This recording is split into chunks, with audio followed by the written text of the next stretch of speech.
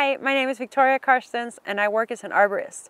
I'm also a STIHL ambassador, and today I'd love to show you two of my favorite chainsaws when it comes to felling trees.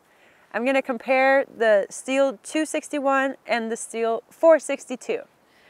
And if we start with this one, this chainsaw is great for felling smaller and medium-sized trees.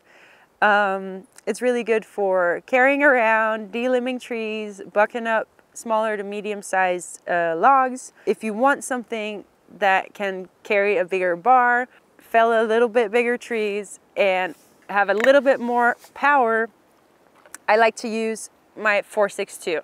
This chainsaw is super powerful with a smaller bar, but even with a longer bar, it'll fell bigger trees and buck up bigger logs. The STIHL 462 comes with the M-tronic feature that is a fully electronic feature and will keep your saw running at optimal performance. What both of these chainsaws have in common is that they have a really great weight to power ratio.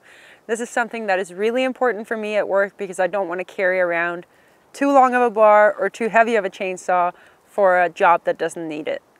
And if you need help doing that, you can visit your local STIHL dealer and get some really good recommendations on what suits the job that you have at hand.